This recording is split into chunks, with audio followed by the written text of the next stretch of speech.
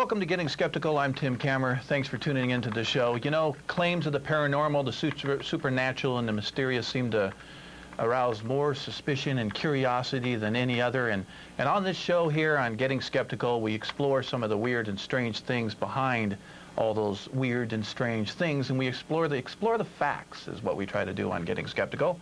Welcome to the show. Coming up on this show, all sorts of things happening. I have space alien news, evolution update, quite a few things. But first, the four big things that I am skeptical of. I am skeptical of claims that we've been visited by space aliens, anything to do with psychic powers, astrology, and alternative medicines. Coming up in the show, like I say, space alien news, UFO believers meet in New York home, and also in space alien news, sex in zero gravity on film in the movies. In my evolution update, trees from nearly 400 million years ago. And on our psychic update, roadkill can predict the future. That's coming up. Also, UFOs and religion, UFO religions. My guest, Pat Innes, joins us for that in just a few minutes, and also your phone calls. Right now, it's time for Space Alien News.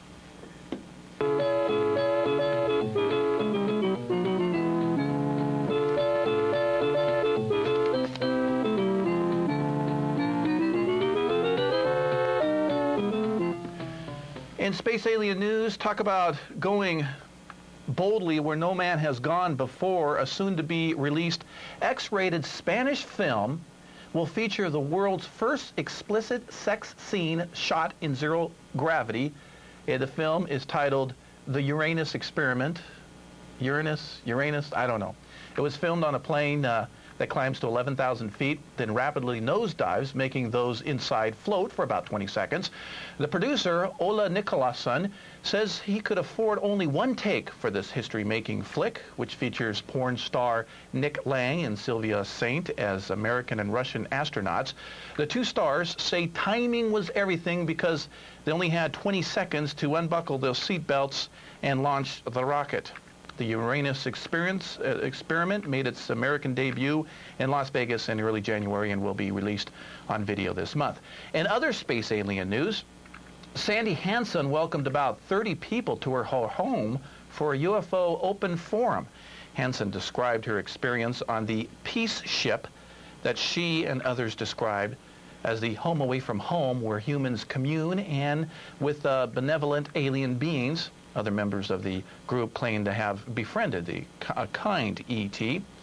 Also at the New York State home was a 66-year-old woman who told of her encounter with flying objects the size of a house shaped like a bell with lights pulsating from it.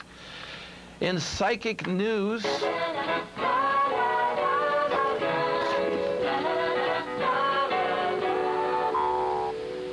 the type of animal you accidentally run over while driving your car can predict your future. That's according to roadkill psychic Terry Brill of Elk Grove, California, who claims the animals crushed under her wheels offer an insight to your future, or under your wheels, depending on who's driving.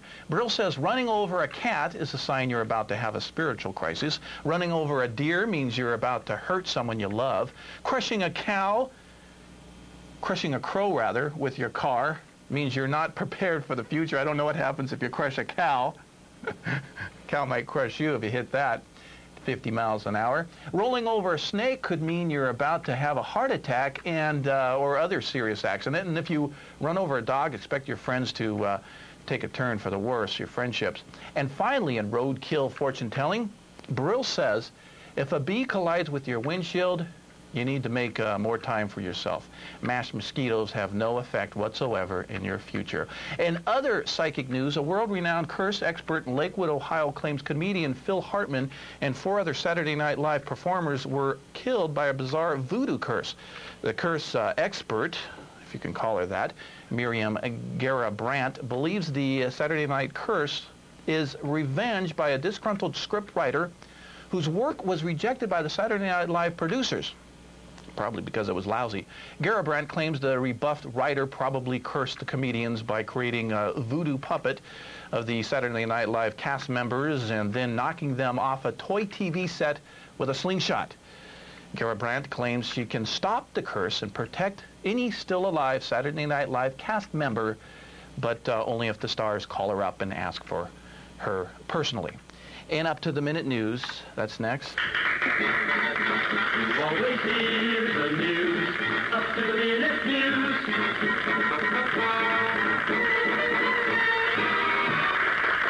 A company is trying to erase an embarrassing mistake it made on pencils bearing the anti-drug message. The pencils carry the slogan, "Too cool to do drugs." But a sharp-eyed fourth grader in northern New York noticed when the pencils were sharpened, the message turns into "cool to do drugs," then simply "do drugs." That's the up-to-the-minute news. Right now, it's time for an evolution update. What are we here? What's life all about? Is God really real? Or is there some doubt? Well, tonight we're going to sort it all out.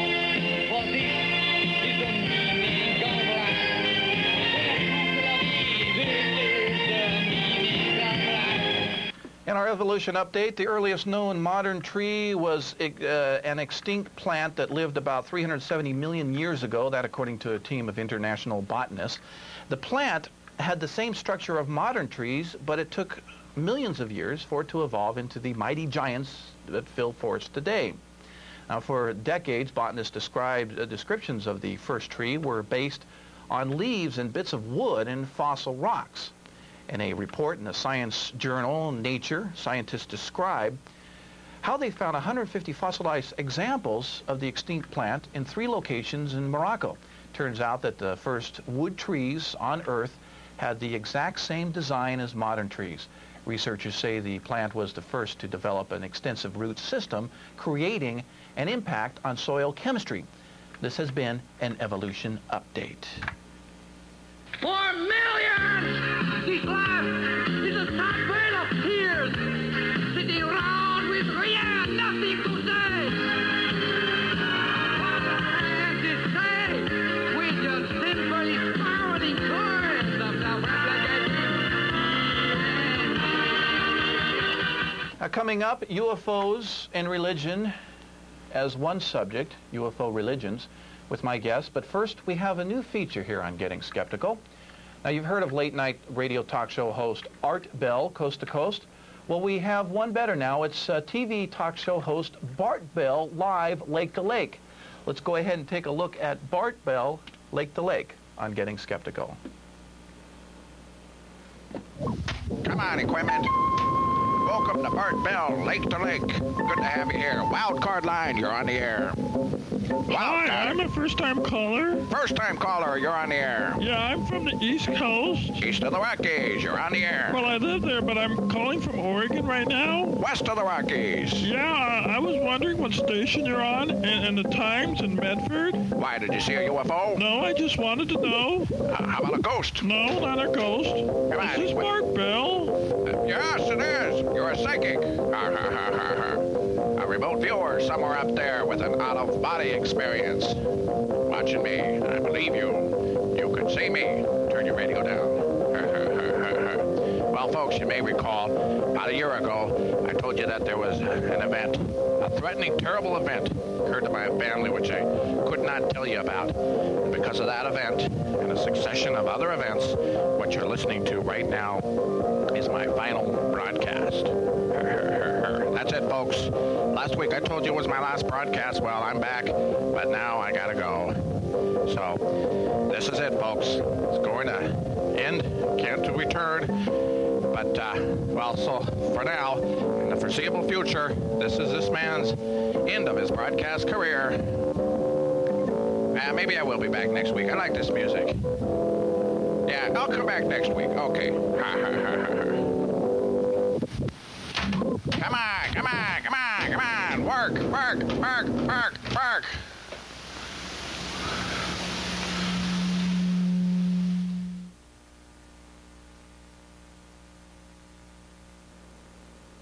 That's Bart Bell, we call him here on Getting Skeptical. Got to make sure my mic's up. It's a new feature here on Getting Skeptical, and we hope to have more in shows to come.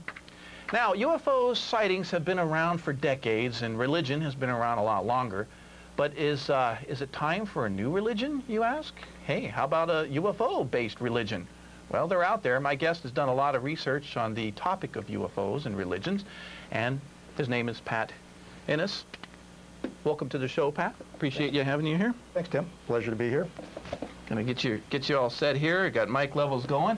So this whole UFO and religion thing. So it's like how could spaceships or maybe the thought of spaceships actually become some kind of a religion?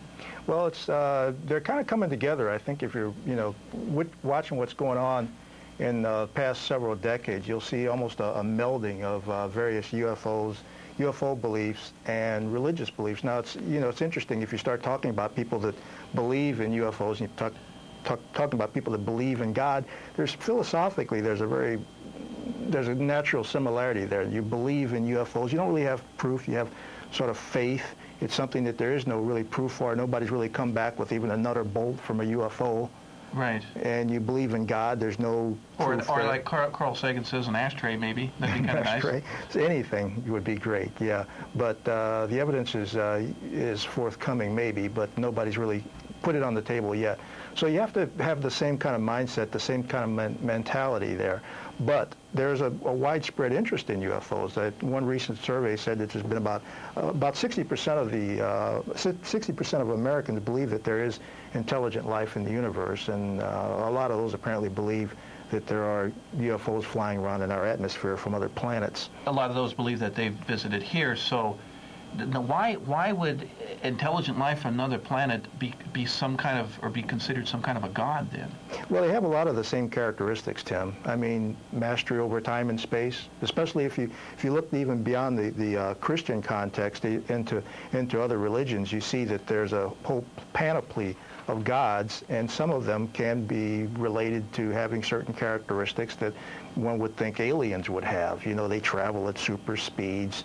They have different appearance than human beings do. So it's easy to equate aliens with gods, and actually some people have done that. Some ministers in mainstream religions even. Recently there was a thing where Pat Robertson described his attitude toward religion. If I can look at my notes here, his attitudes toward UFOs. Pat Robertson seems to think that aliens, if they do exist, are some type of demons. He puts them, clearly in the context of Christianity. I read you a quote here. Can a demon appear as a slanty-eyed, funny-looking creature? Of course he can, or it can. Of course they can deceive people. And if they can lead somebody away from the true God, or away from Jesus Christ, any way it happens, it doesn't matter. You lose your salvation. It doesn't matter how they get you. The question is, did they get you, and under what guise? So his position is that if aliens do exist, they're demons. They're out to lead you away from the true path toward the Lord. Right. So I understand that. So as far as what he's saying, as far as Christianity or any other kind of religion, especially I think actually what it says in the Bible is something about be prepared, be aware of false gods, anything that leads you away.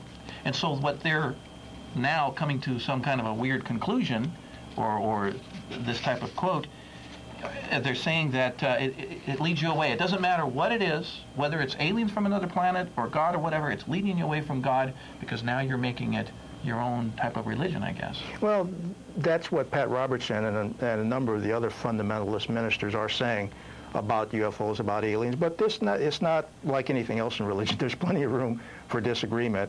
There's other people that view aliens as being kind of friendly. As a matter of fact, Louis Farrakhan apparently claims that he's actually visited an alien spaceship and communed with aliens and has kind of a working relationship with aliens. We've got some audio there to where he describes this. Yeah, let's go ahead and listen to this. This is Louis Farrakhan, and he's talking about UFOs or something like that. Okay, let's check it out. 5 years ago, I was given a vision on a wheel that you call UFOs today. I heard the voice of the Honorable Elijah Muhammad just as clearly as you hear my voice. that President Reagan, who was president at that time, had met with the Joint Chiefs of Staff to plan a war.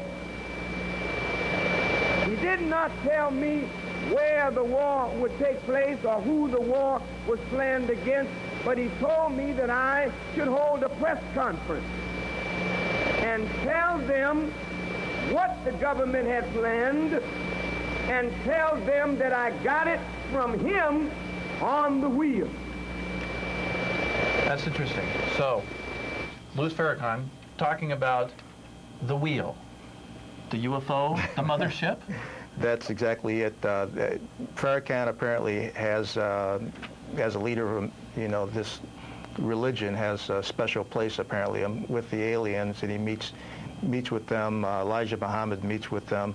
It's a little fuzz on that in terms of, I think Farrakhan at various times has kind of backed off that a little bit, saying, well, this was just a vision, this was just a dream.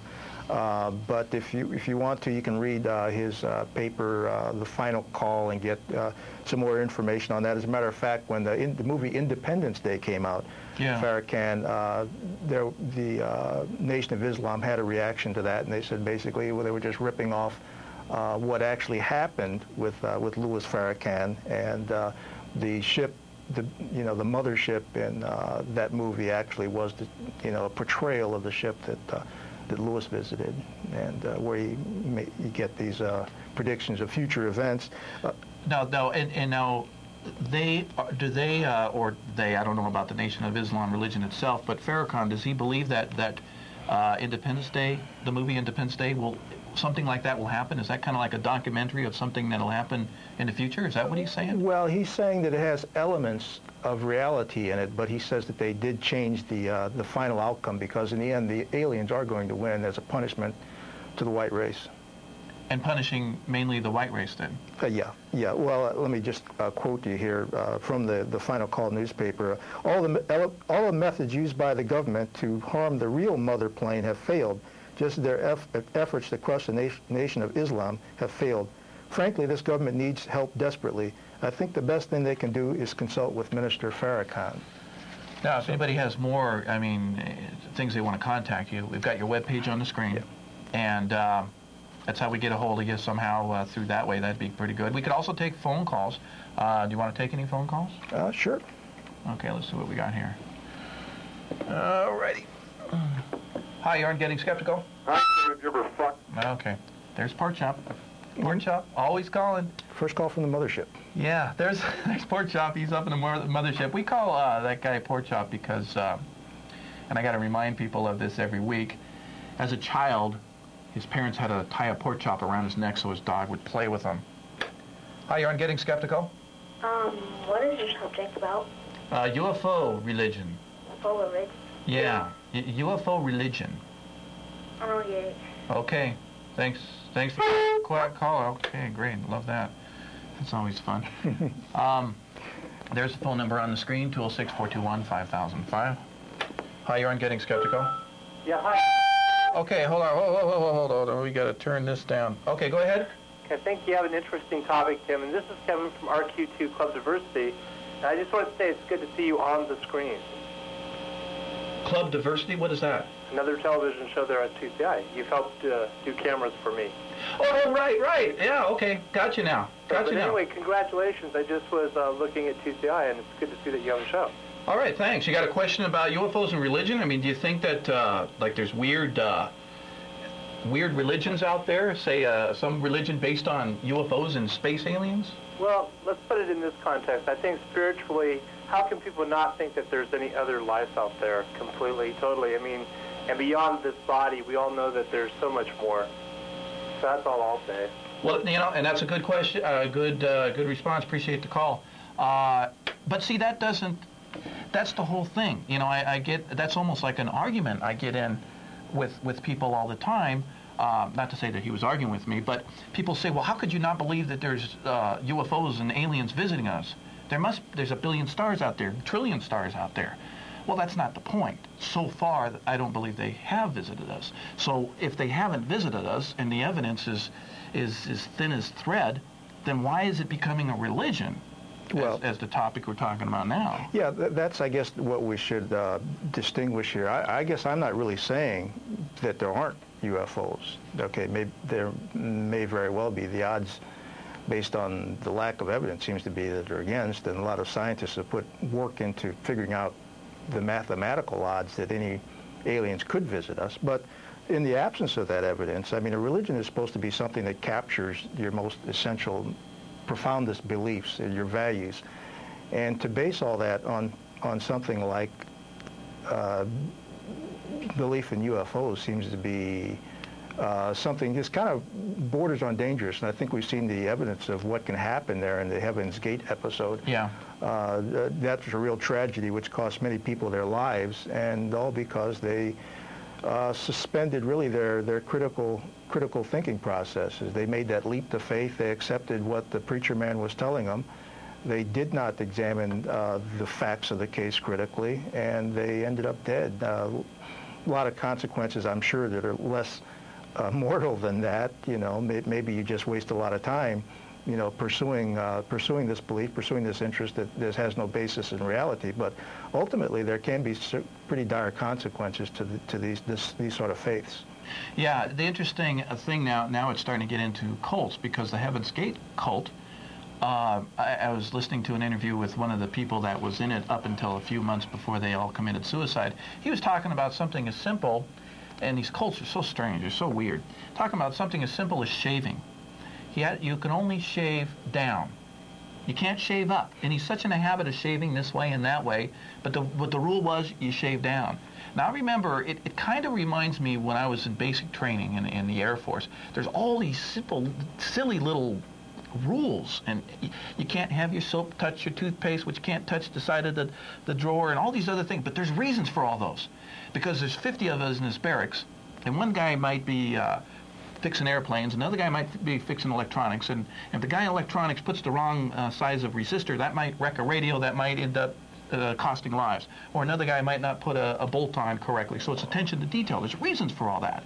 But these guys shaving this way is this weird guy, Applewhite or Applegate, what's his, Marshall Applewhite? You're right. Doe, the guy called Doe. It's his thing. There's no rhyme or reason to that. Hi, you're on Getting Skeptical. Hi, guys. I was wondering if you'd ever fucked. Okay. Thanks a lot, Porkchop. I wanted to answer that question.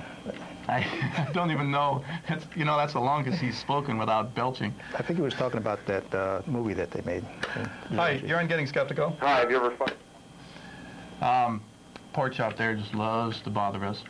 I wonder if it strains him to walk upright. Hi, you're on Getting Skeptical. Hello. You know what? I cut off somebody that may not have been. You there? Hello. Hello. Yeah, I just had a question. Are you saying that Farrakhan believes he's coming from a mothership and is God? Coming from? I don't know if you said that. Go ahead and answer that. Thanks for the call. Well, we'll go ahead and keep you on. What do you... I think he's saying that he did visit the mothership. That's the implication there. Like I said, he's done a little backpedaling on this, and this first story first came out in about 1990 and was reported in the Washington Post. The audio I had of him relating basically the same thing was, I'm not sure the date or time of that, but if you listen to the thing, he talks about it being a vision. So there's some, he put enough fuzz on there so he can actually deny that he was actually aboard the ship. But what he's saying is, apparently, he believes that there are alien spacecraft, and that the dead Elijah Muhammad communicated to him aboard that spaceship, either in reality or in some divinely inspired vision that he had. So I'm afraid I can't really answer that question, yes or no, whether he actually believes that or not. But did you hear the tape? No, I didn't. I just tuned you in. But oh, yeah, we just had a tape, and he was talking about the UFO and the wheel in the sky. Is that how he said it? Wheel. Yeah. He certainly didn't have these beliefs when he was Martin Luther King's right-hand man, did he? I think you may be a little bit mistaken that Louis Farrakhan was ever Martin Luther King's right-hand man. Actually, he was way, away from Martin Luther King philosophically and politically. Yeah. He never worked with Martin Luther King, but... Oh, all right. Thanks. Okay, thanks for calling. Appreciate the call. The other thing about Farrakhan that, I guess by the tone of the caller, it's like, what? he's saying he's been on a UFO and on a, that seems weird. But the interesting thing about Farrakhan is that he also is really into numerology. Right. I mean, and numerology is one of the silliest pseudosciences there is. I mean, there's a lot of them out there, and it's one of them, and that right there is enough to say the guy's thinking something strange. Hi, you're on Getting Skeptical. Do you believe in aliens? Do I believe in aliens? Yeah. I believe that there are probably a very good chance that there's a lot of life out there. I believe it's probably very rare that there's intelligent life, but there's so much opportunity for suns just like ours. So yeah, I believe that there's intelligent life out there. Some of it may be long gone. They may be just in their years of cowboys and Indians, or maybe they're 500 years ahead of us technologically wise, but I don't think we've ever been visited by aliens. Have you ever seen one? The only one I've ever seen is right here behind Pat's head. That's the only alien I've ever seen. Is that Einstein by that alien? Oh, no, there's Einstein right here. Oh, yeah. Okay. But I've seen a spaceship before. Oh, have you? Yeah. And how do you know it was a spaceship? I've seen this special on TV about UFOs, and they say that if you look at a UFO, they can tell, and they shut off all the lights so you can't see it anymore. Well, that's just somebody's interpretation, but that doesn't prove that it's an alien ship. That just means it's something in the sky with lights that just turned off at the same time that you were thinking, gee, I wonder if it's looking at me, but it doesn't really mean it was an alien ship. When it lands and somebody comes out of that ship, that's when we can probably say, hey, especially if their heart is in a different place, and I mean biological, not their thought, and their liver, or maybe they don't have a liver, maybe they have something else. That's when we know it's something from another planet. But we got to do all that research, and then we got to have more proof than just lights in the sky. Okay, I'm looking at something next to that alien on the right. It's on the right side of the alien, behind you. Way up in the top corner here? Yeah. That's a picture from that stupid hoax of the alien autopsy that turned out to be a hoax. It turned out to be false. You know, that alien autopsy film that came out? And I have one more thing to say. How much time do I have? 30 seconds? Yeah. Okay. I have 30 seconds. We got to let you go. I appreciate your call. There's the phone number. Pat Innes, thank you very much for joining me on Getting Skeptical. That's the show. Thanks for tuning in, and we appreciate you watching.